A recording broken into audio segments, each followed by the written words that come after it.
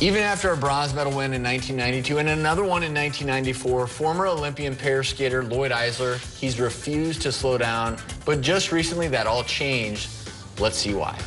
I pair skated for 31 years. I won the World Pairs Championship with my partner Isabelle Brasseur in 1993. Also, we won 2 bronze medals at the Olympics in 1992 and in 1994. With all the years of skating at a very high elite level, it certainly has taken its toll on my body.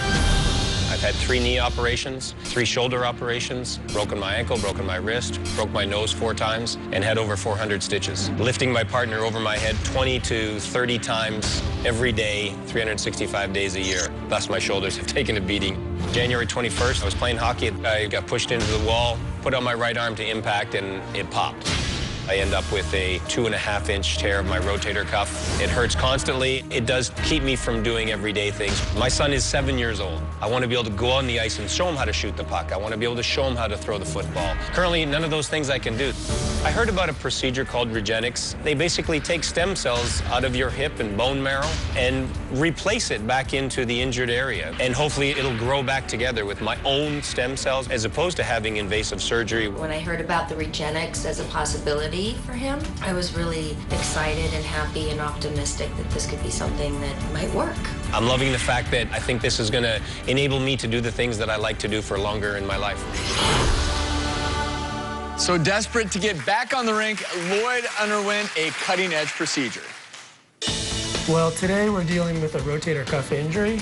We look at his MRI. The tendon is supposed to continue on and attach all the way to the bone right here. Unfortunately, he has torn that, and it is retracted all the way back here. The gold standard treatment for this type of problem would be surgery, but it is a big surgery with a long recovery, so he's decided that he'd like to not go through that and instead try stem cell therapy. I'm very excited. Absolutely. If it's going to make me younger and take away all the pain, I'll be happy to do it everywhere. We obtain the stem cells by aspirating his bone marrow, and we inject that right into that spot. Okay, so we're anchored into the bone here, nice and solid. You can see the bone marrow coming out into the syringe. We're getting excellent flow. We have 1 full syringe of bone marrow. Looks excellent.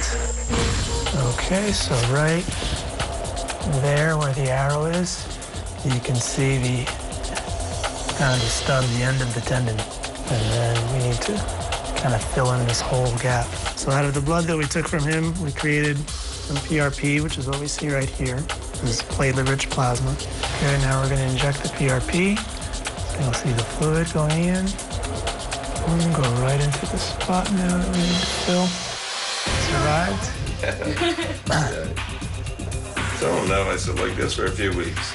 Right, you did great. Yeah, so we got a lot of stem cells, and we put it where we wanted to put it, and now he's in the brace, and it's going to hopefully heal up nice.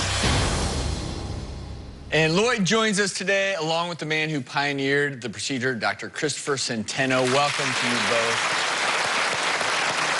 Obviously, you developed this over years and years of perfecting something that most people don't do, but absolutely debilitating. How long ago did you have the procedure?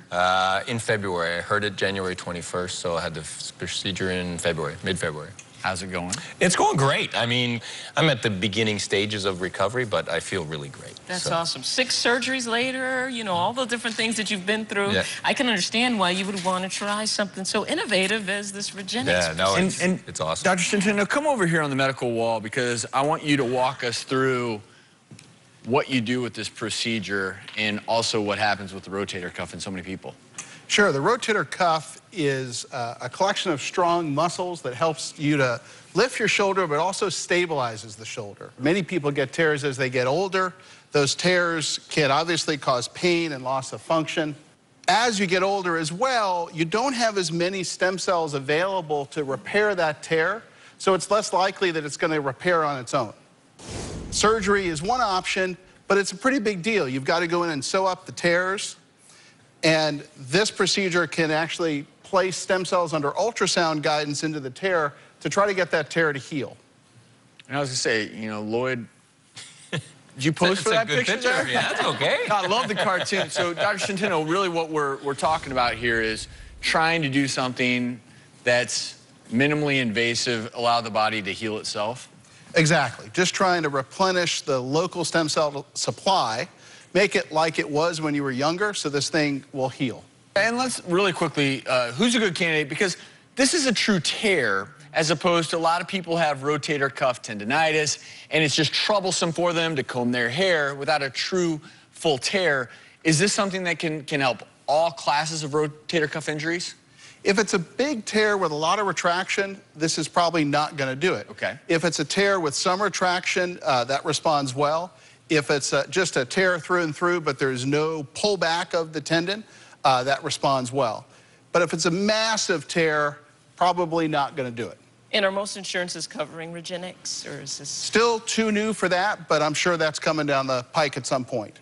Okay, Amazing. great. Well, I love the fact that you're profiling a new treatment, and Lloyd, you get to get back to doing the things you love to do. It's a no-brainer for me, so it was fun. And speaking of getting back to the things you love, Lloyd's wife, Christy, is here. And Christy, there's something you wanted to tell your husband, right? Oh, I'd just like him to not play hockey anymore, if that's okay. All right, so maybe, how about some air hockey, you know, at the arcade? Got your orders. I know. So, is that too much to ask? Well, that's a negotiation process, That's a right? negotiation. That's what marriage is all about, right? Negotiation. Lloyd, thanks for coming on. My pleasure. Thank you as well. There's much more to come on the other side of the break.